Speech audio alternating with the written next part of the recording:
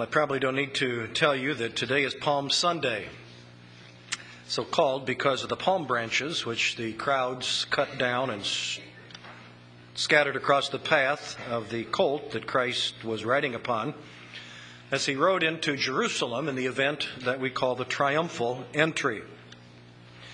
It was a time when Jesus was widely acclaimed as the promised Messiah, a time when he was publicly acclaimed as the Jewish king and rightful heir to David's throne. But ironically, as you know, he was crucified within 5 days of this event. And it is very likely that some of the very ones who were shouting his hosannas on Palm Sunday were also crying out, crucify him, just a few days later. Evidently, some of them changed their minds, and far from acknowledging Jesus Christ as their king and promised Messiah, they decided that he was not even worthy to live. But as we know, they were wrong. They were absolutely and 100% wrong. And Peter has been dealing with a very similar event in 2 Peter chapter 1, as we have been pursuing our series through that book of the Bible.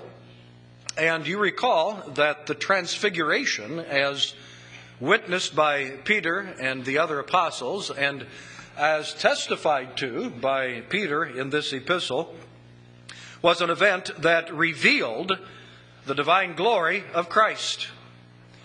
He is Lord. He is King. He is the promised Messiah. In fact, as Peter tells us here, the transfiguration anticipates the second coming of Christ. For in all three of the synoptic accounts that record for us the event of the transfiguration, it is preceded by the promise that some of the disciples will not see death until they have seen Christ coming in the glory of his kingdom. And then immediately after that announcement, we have the event of the transfiguration. And so God the Holy Spirit has linked together the transfiguration with the second coming of Christ. And the glory and the honor which the multitudes wanted to see immediately in their day is actually going to be displayed universally when our Lord comes the second time. In the meantime, we must trust in the certainty of his revelation. And so the eyewitness experience, as told to us by Peter and other apostles, testify to the glory which they saw, which we have not yet seen, but we believe that it is there because they have told us. And beyond that, the Scriptures, the prophets of God, men designated by God to give his word to men, those prophets and the Scriptures have testified of Christ's glorious coming kingdom. And we are anticipating that because we believe the Word of God. If we are wise, we will heed this testimony. And so we come to 2 Peter 1, verse 19. And Peter writes, "And so we have the prophetic word confirmed, which you do well to heed, as a light that shines in a dark place, until the day dawns and the morning star rises in your hearts." Here is a text about the sure word of God. Here is a verse that tells us that God's word is the believer's infallible guide in this dark world. And we can divide the text, I think, into 3 parts. Number 1, a more sure word. Number 2, a light in darkness. And number 3, a new day dawning. First of all, a more sure word. The first part of verse 19 tells us, "And so we have the prophetic word confirmed." And so we have the prophetic word confirmed. The phrase that our translators, my translator, the translators of the New King James Bible, translated in the way that I just rendered to you, has been variously translated by different translators because the word, the key word that in my Bible is translated confirmed, is actually subject to a couple of different, maybe even 3 different renderings, all of them accurate according to the Greek. The Old King James said, "We have a more sure word of prophecy." And literally, this phrase under scrutiny at the moment is, we have more sure the prophetic word. We have more sure the prophetic word. And the question is, what does that mean exactly? Does it mean, as the New King James says, we have the prophetic word confirmed? Is that what Peter means when he says we have more sure the prophetic word? Or, as in the Old King James, we have a more sure word of prophecy. Is that what Peter is getting at? We'll look at that more closely in a moment, but I want you to ponder that for a second. I also want to make note of the fact that Peter again uses the plural personal pronoun we rather than the singular I that he has used in the earlier parts of the chapter. And here he probably has shifted his focus from himself and the other apostles, the we of the preceding verse, the immediately preceding verse, when he says, we heard this voice which came from heaven when we were with him on the holy mountain.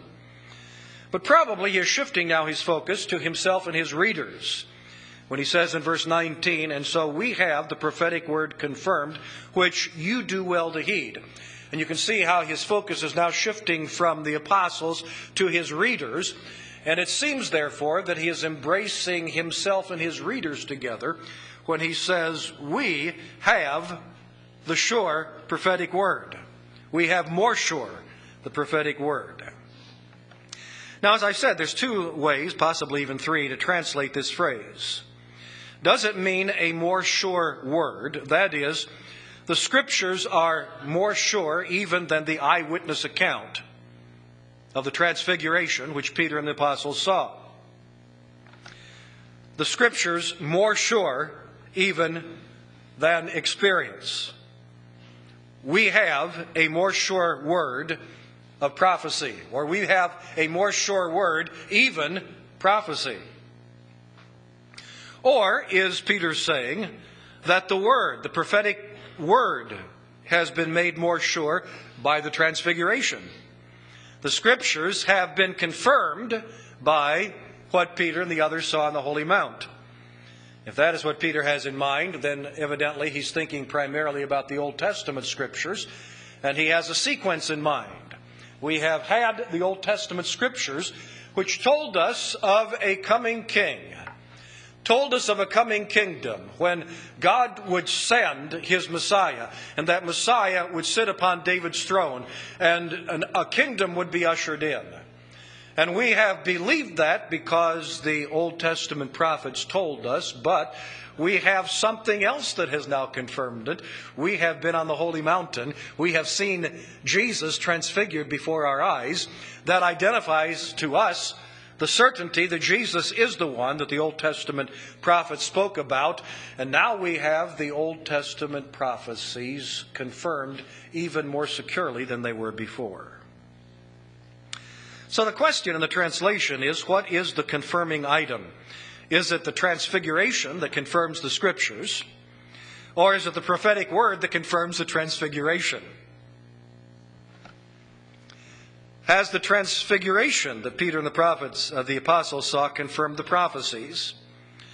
And I will say that the majority of commentators take it in that light, but not all of them.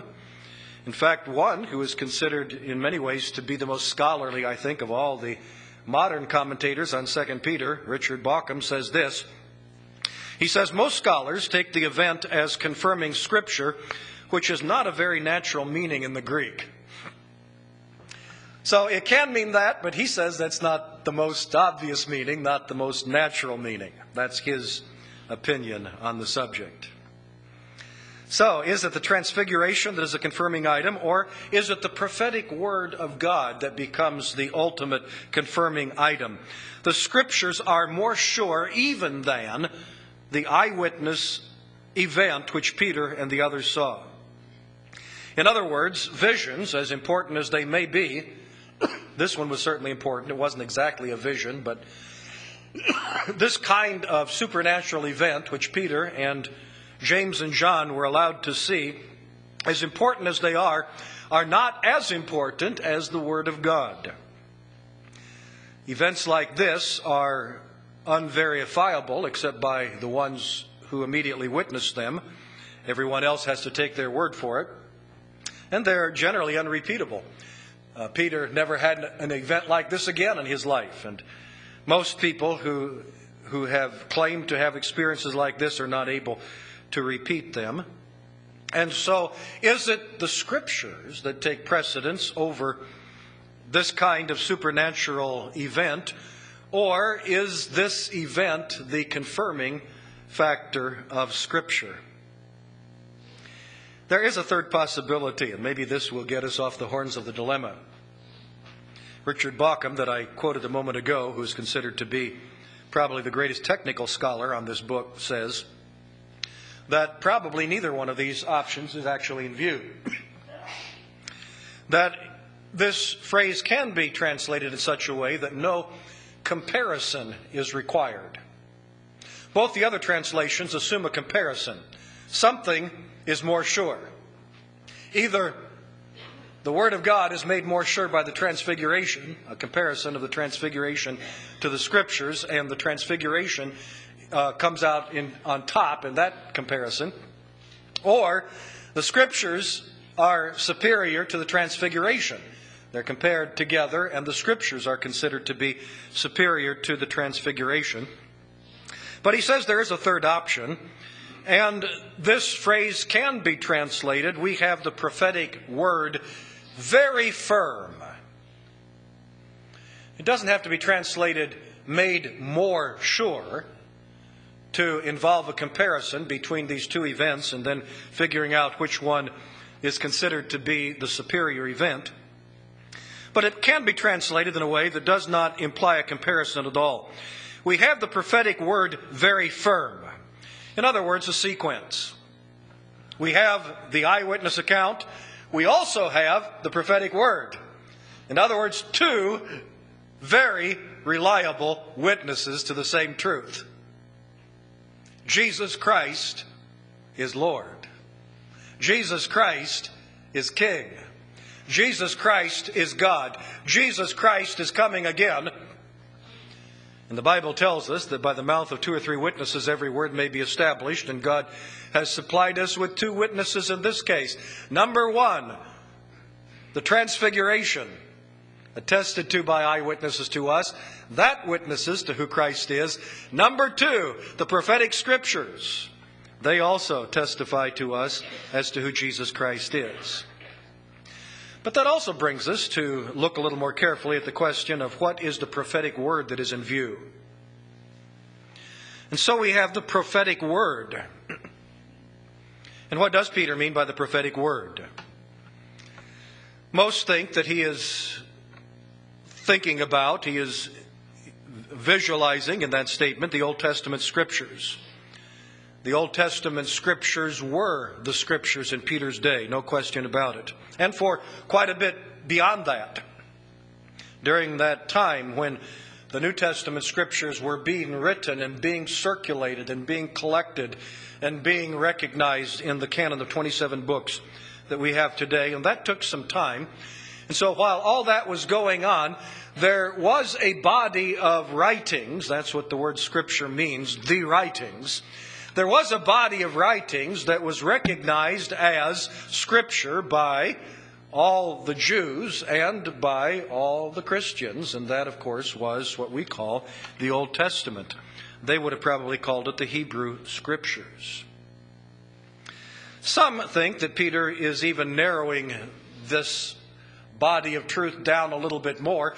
And he doesn't have all the Old Testament Scriptures in mind, but he is particularly thinking about those that foretell the coming of Christ in His glory.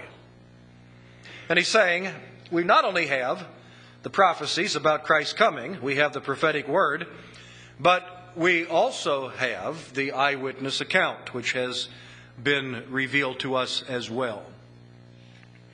But I think it is a mistake to limit ourselves to the Old Testament and what Peter is describing here, because I think there are indications in the text itself that Peter is already beginning to think in terms of the New Testament Scriptures, which admittedly are just now being written, but nevertheless are even now in the process of being written. This epistle being one of them, one of the books of the New Testament, Scriptures. Remember, Peter's already alluded to that in verse 15.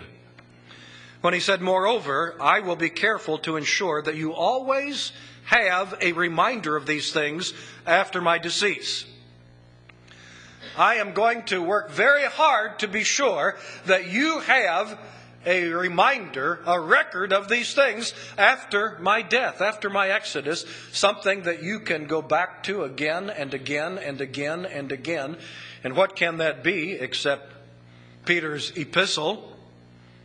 And what can Peter be saying about that epistle except that it's going to enjoy divine preservation?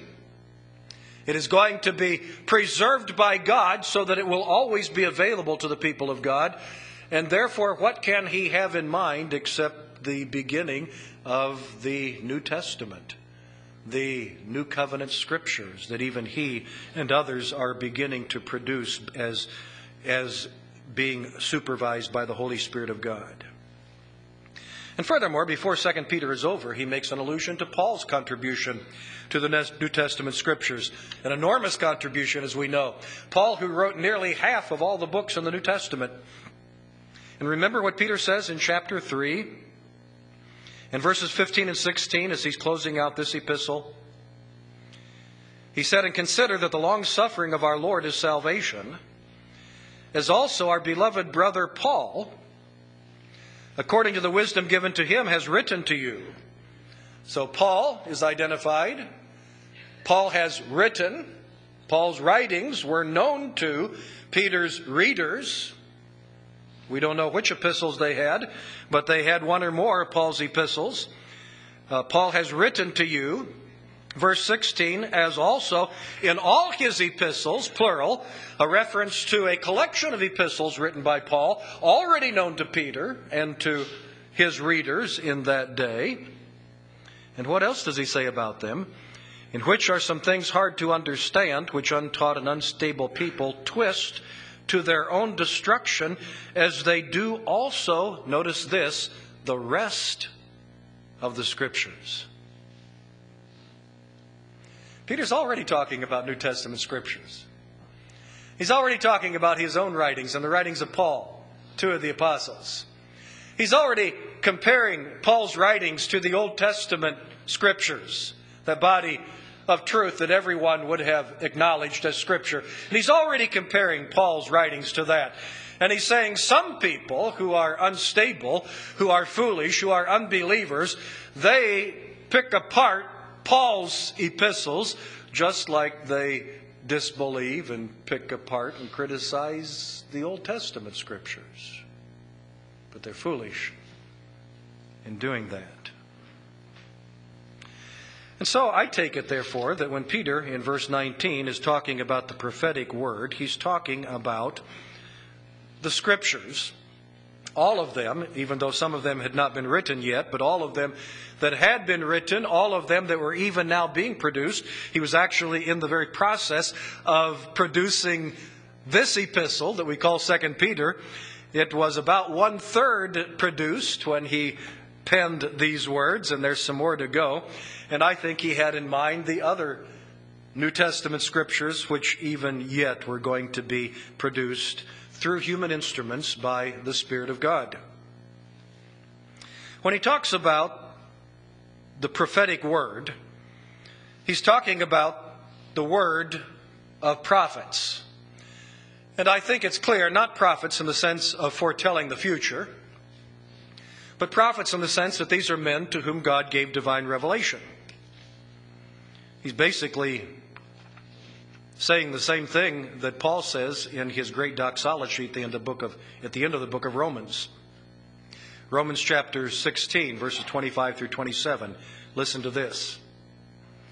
"Now to him who is able to establish you according to my gospel, and the preaching of Jesus Christ, according to the revelation of the mystery kept secret since the world began, but now made manifest, and by the prophetic Scriptures," notice that phrase, prophetic Scriptures. What is Paul talking about? Is he talking about the writings that foretell the future? No, not really, though that's included. But it's something bigger than that.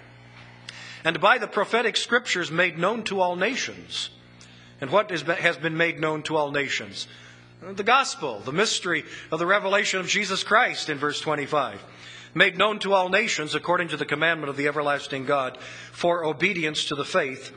To God alone wise be glory through Jesus Christ forever. Amen. So when we talk about the prophecy, our minds usually think foretelling the future. That's what prophecy is. But I think more often in the first century, their minds would have thought divine revelation that God has entrusted to carefully selected men, that He has supervised and given His word to and through. In other words, prophetic word is really a synonym for scriptures. And so we have the prophetic word, a sure thing. The prophetic word. What did we say? We have the, what was the third way to translate it? We have the prophetic word, very firm. We have the scriptures, very firm, is what Peter is saying here. And so, having said all of that, trying to work through this dilemma of which way to translate this phrase and getting down to what Peter is emphasizing here, what is the bottom line in it all? Well, any way you take it, it's clear that Peter is strongly emphasizing the Scriptures, the Word of God, the writings, the sacred writings, the book we call the Bible. And he wants his readers to have confidence in the reliability of Scripture. He is telling them and us that the Bible should be the main focus of our attention, and that the Bible should be the main source of our guidance in this world. Whether that phrase should be understood as the Scriptures being a more sure witness than the Transfiguration or not, ultimately that is what Peter is saying. He is telling us about the superiority of Scripture. The vision, the event, the Transfiguration, that's over and done with. Peter saw it, James saw it, John saw it. Peter and John could still testify about it at the day that Peter wrote. James had already been executed by Herod in Acts chapter 12, as we know. But Peter and John could still testify to what they have seen. Now they're dead. Nobody can testify to it except in the Scriptures. The Scriptures testify to that event. If God has given us a body of writings that is His Word, committed to us through men, but supervised by His Holy Spirit, and therefore inerrant and infallible, preserved for us today, then in that is the testimony we need. We're dependent upon the Scriptures for the testimony of the Transfiguration.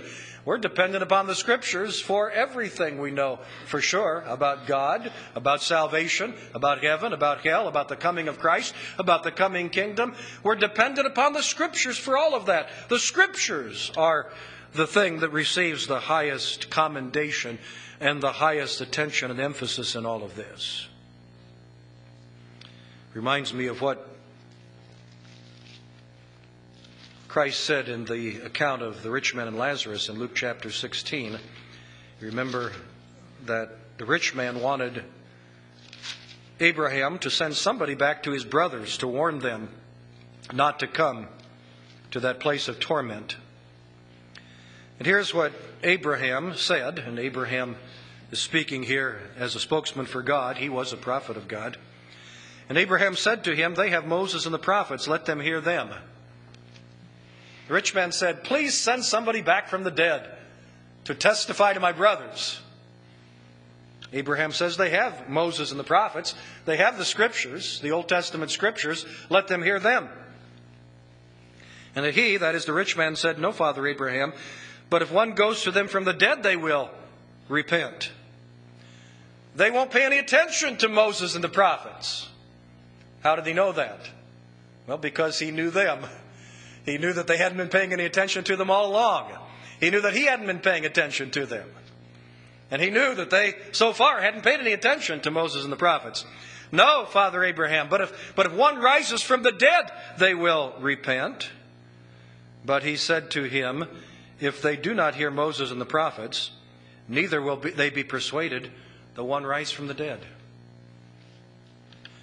Will a miracle, like somebody that they know who is dead, rising from the dead and coming to them and speaking to them, will that do the job? Will that persuade them to believe if the Scriptures themselves do not persuade them to believe? The rich man said, yes, because he was not very insightful. He was not a spiritually minded man. He did not have spiritual understanding. He was very immature and defective in his understanding of spiritual truth. The rich man said, yes, that'll do it. That'll do it every time. And God said, no, that won't do it. If they won't hear the Scriptures, they won't believe no matter what they do. What I do, what others do. Won't matter what visions, what miracles, what supernatural events they experience. If they won't believe the Scriptures, they won't believe anything else.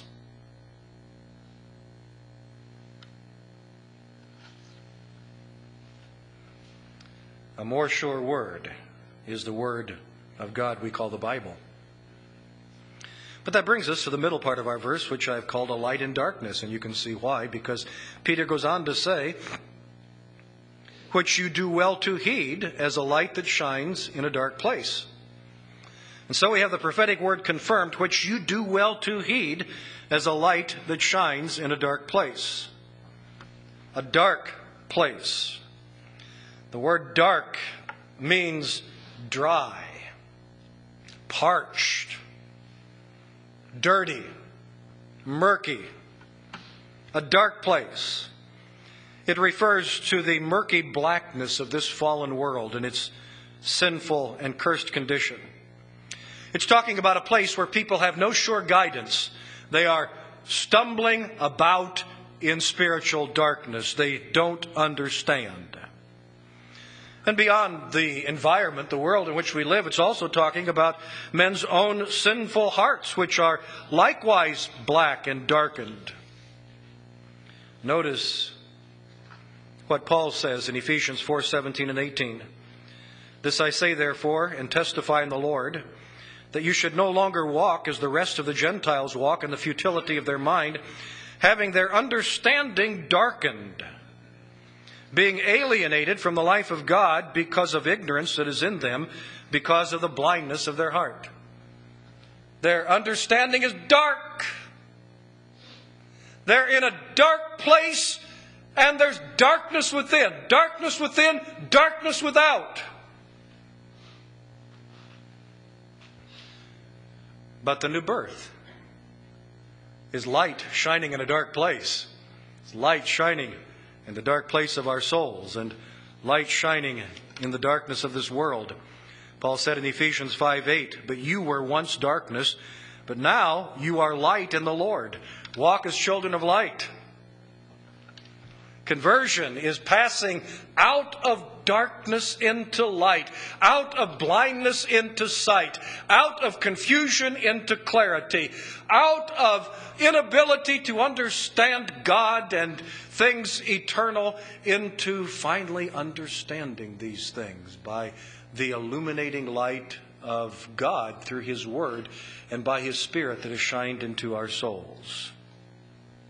No wonder we sang earlier, I have come from the darkness to the light of the Lord. I've come from the darkness to the day. He's guided my footsteps in the light of His Word. By His love, He has shown me the way. I've come from the darkness to the light. That's exactly what's being described here. That's even what Peter said in his first epistle, chapter 2, verse 9. He said, but you are a chosen generation, a royal priesthood, a holy nation, His own special people, that you may proclaim the praises of Him, what? Who called you out of darkness into His marvelous light. I can't think of a better description of salvation. God who called us out of darkness into His marvelous light. God who transferred us out of darkness into light. God who brought us out of that state of darkness into marvelous light. And so that's the dark place. But what is the illuminating object in that dark place? Back to our text.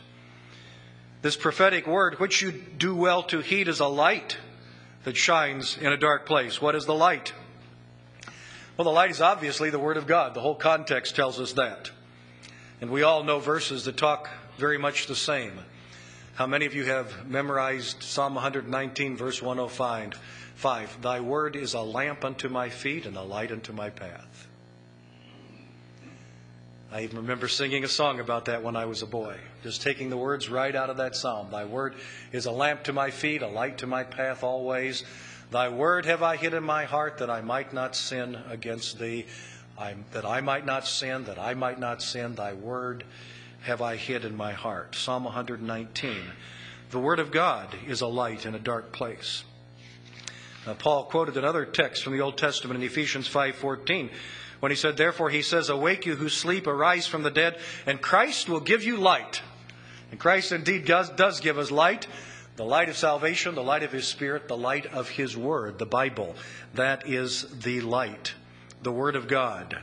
A light, a lamp, a light, a torch. The picture here is of an oil lamp that a person in that day would have in his home after dark to shed some light in the house. He might have a number of these oil lamps. Or even an oil torch that he might take outside to lighten his path on a dark night. No headlights, no street lights, no porch lights in that day, but they had these oil lights which they could use. And Peter says the Word of God is like that. It's a light, a lamp in a dark place. And therefore, what's the wise course of action in regard to the Word of God? Peter says, if you're wise, you will heed it. You'll pay attention to it.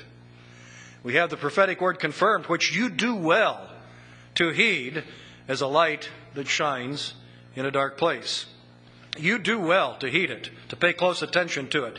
Why? Because it turns out that the Bible, God's Word, is the only sure guide in this sin-darkened world. It alone is able to penetrate the darkness of sin, the darkness of ignorance, the darkness of unbelief, the darkness of rebellion against the God who created this universe, the God who gave us His Word. There's only one thing that's able to penetrate that darkness, and that is the Bible, the Word of God itself. That is able to shine a light in a dark place. That is able to guide us so that we can walk surely and not stumble in this dark world. Those who don't have the light of God's Word, or those who will not utilize the light of God's Word, are destined to stumble, to falter, to be confused, to wander around, to not know what to do. Sometimes we shake our heads in wonderment at the various solutions that are proposed to help our nation get out of the obvious many problems that it is in. And it seems like the wisest people, the most educated people, the smartest people, we're told, in the world propose solutions, and they only turn out to be more problematic than what we had before. How come they are so unable to understand the truth? Some say they're doing that deliberately. I don't think so necessarily. They just don't understand. They don't have a guide. They don't have light. They have the world's substitute for life. They have the world's education. They have the world's wisdom, but the world's wisdom turns out to be darkness, not light.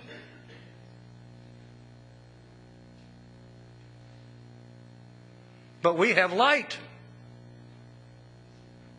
If we're wise, we'll heed it. If we're foolish, we'll ignore it. And so that brings us to the third phrase in our text, which is, a new day is dawning. This light shines in a dark place until something happens. The last part of verse 19, until the day dawns and the morning star arises in your hearts. Until the day dawns and the morning star arises in your hearts. Until the day dawns. What day is that? Let me read Paul again in Romans 13, verses 11 and 12. And do this, knowing the time, that now it is high time to awake out of sleep, for now our salvation is nearer than when we first believed. The night is far spent, the day is in hand. Therefore let us cast off the works of darkness and put on the armor of light.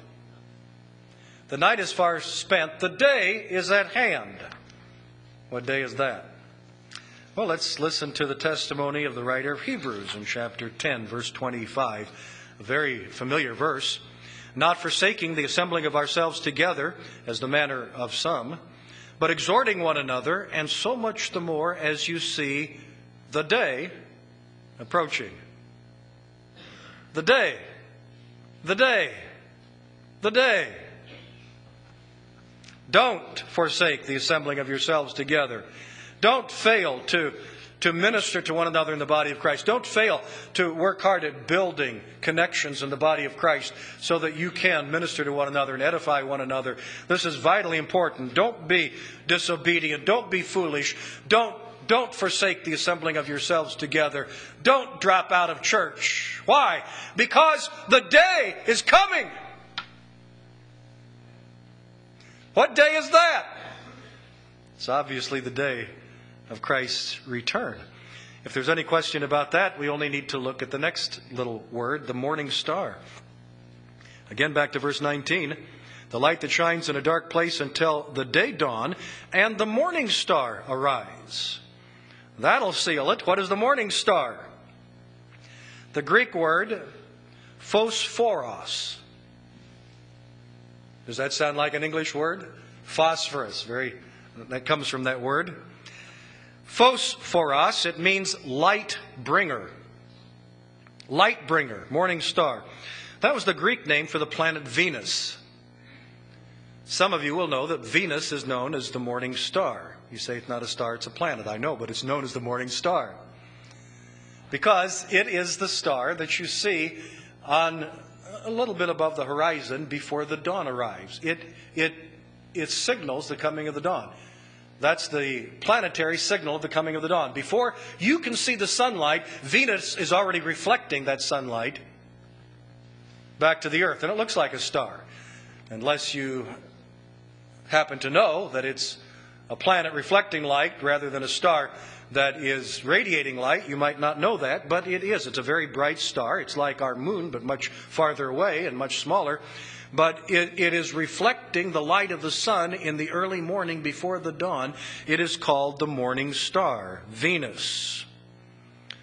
That's one way that the Greeks used this word, phosphoros. To them, that meant Venus, the morning star.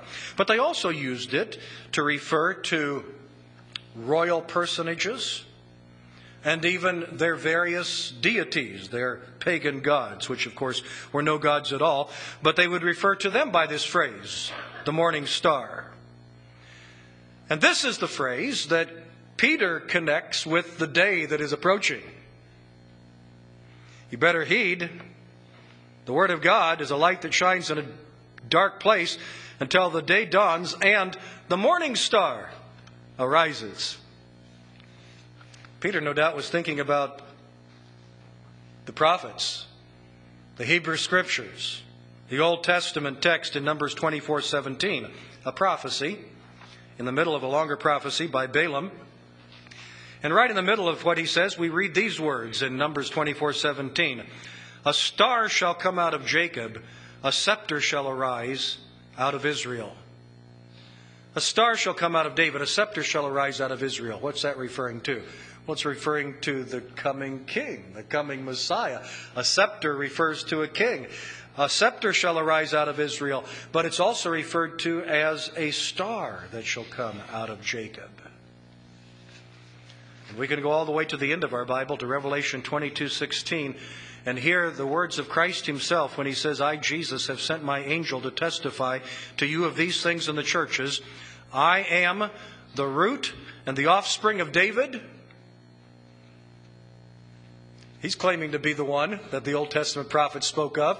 He's claiming to be the one who is the rightful heir to David's throne. He's claiming to be the one who has the scepter to rule as a king on the throne of Israel. He's claiming to be all of that. I am the root and the offspring of David. What else? The bright and morning star. There it is. Ties it all together. From Old Testament to New Testament, the morning star is none other than Christ himself. But the question arises in some minds, therefore, why does Peter refer to this event taking place in our hearts.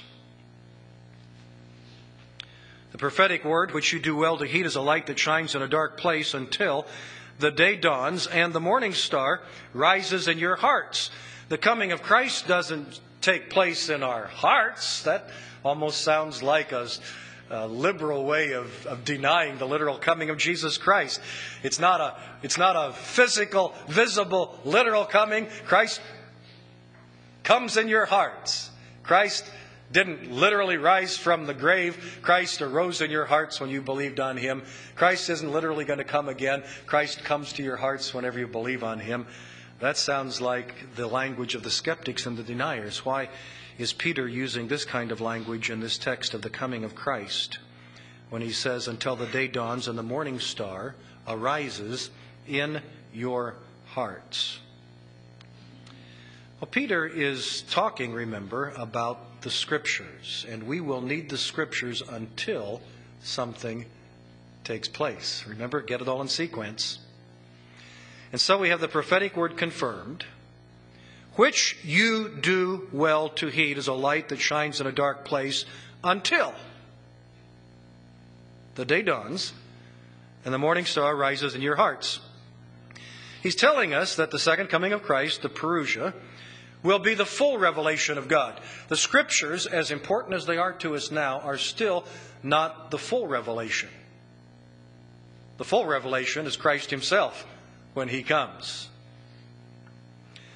The knowledge that shines in our hearts at conversion will reach its full consummation at the second coming. Now you can see why he's talking about our hearts, because he's talking about what has taken place within us in the new birth, what has taken place within us as the light of the gospel has shined in our souls, what takes place in our hearts as we trust the Word, believe the Word, hold on to the Word. We are doing that with what the Bible calls our hearts. That is our inner man. It involves our mind, our soul, our spirit, our being. A lot of different ways that we try to describe this, but it is in our hearts. And what Peter is telling us is that we must cling to the Word of God until Christ comes, and when He comes, we won't need the Bible anymore.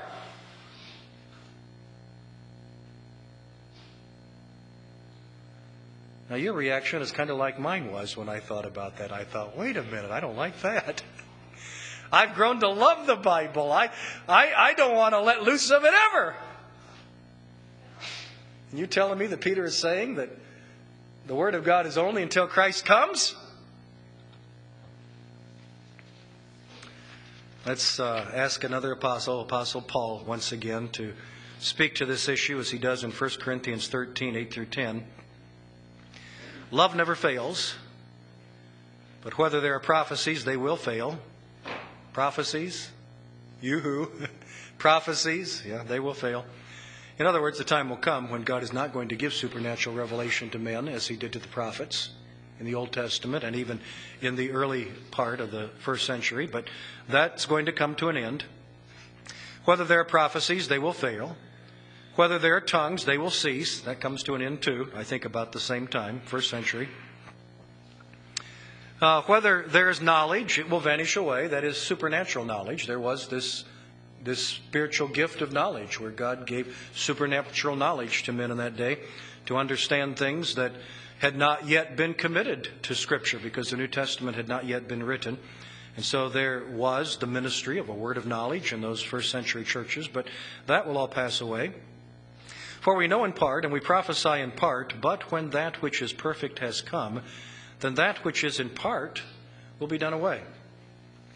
Now, many think that the perfect thing that comes is the Bible, the Word of God, and it may be. I'm not going to get dogmatic about the interpretation of that verse, but it may very well be the coming of Christ that Peter's referring to here, but this much is clear.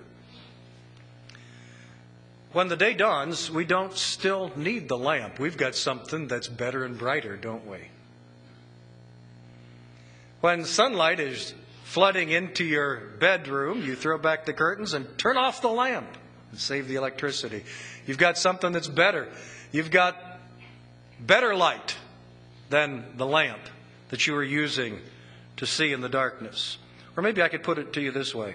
Some of you may have been in the situation where your beloved was separated from you for a long time. Back in the old days, you would have written letters back and forth. Now you probably email back and forth. It's not quite as romantic as to get that letter in the mailbox, longing for it, waiting for it. It comes, you smell it, you sniff it before you open it. Some of you young people don't have a clue what I'm talking about. That's a shame. Things have really changed. But this wonderful letter, you open it, you read it, you cherish it, you read it again, you cherish it, you read it again, you hold on to it. That reminds you of your beloved. That's the closest thing you've got to it right then. And then your beloved comes home and you are together. And I don't think you sit around cherishing that letter. You're not hugging that letter to your chest anymore. The letter goes in the drawer. It's not that you dishonor it. It's not. You still are happy for it. Maybe when your beloved dies, you'll go back and pull out those letters and read them again, because now you've been separated again. And so that written reminder is very important to you again. But when you've got your beloved with you, the letters, as wonderful as they were, fade into lesser significance, almost insignificance by comparison. And that's what Peter's telling us. When the Lord Jesus Christ returns, we'll be in His presence. His presence will be so great, so wonderful, so glorious. The light of His presence will be such a superior light, even to the Scriptures, which we can only understand partially, that we won't need the Scriptures anymore. It's not that we'll dishonor them. It's not that we won't think about them, that we won't be thankful for them. It may be that we'll even open them and say, help me understand this part that I had trouble with when I was down upon the earth. Or maybe it'll all be clear instantaneously. Maybe we won't need that kind of help. But the fact of the matter is, when Christ comes, then we won't need the Scriptures. We won't need the lamp that shines in a dark place, because there won't be any dark place. It's all going to be light then. There will be no need of the sun or the moon, Revelation tells us. For the Lamb is the light. The light is glorious, brilliant, all-penetrating. A glorious light that outshines the sun.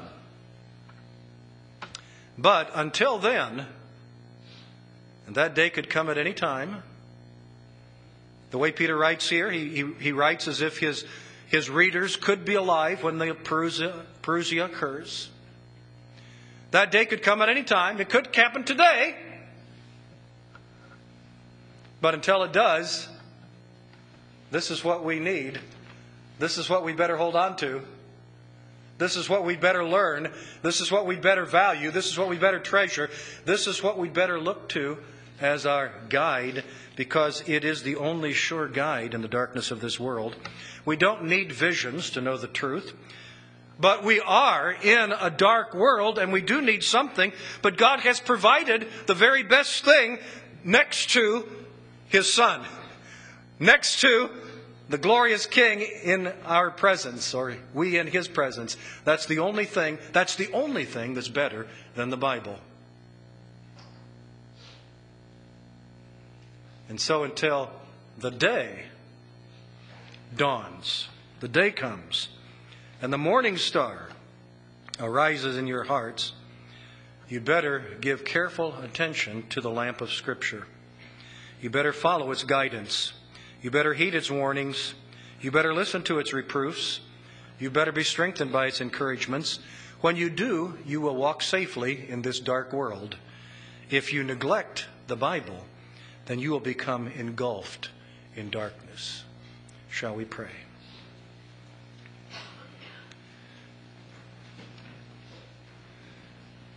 We thank you, Lord, for giving us your word. We thank you, Lord, for giving us your Spirit to open our hearts, to shine the truth of your word into the darkness of our souls.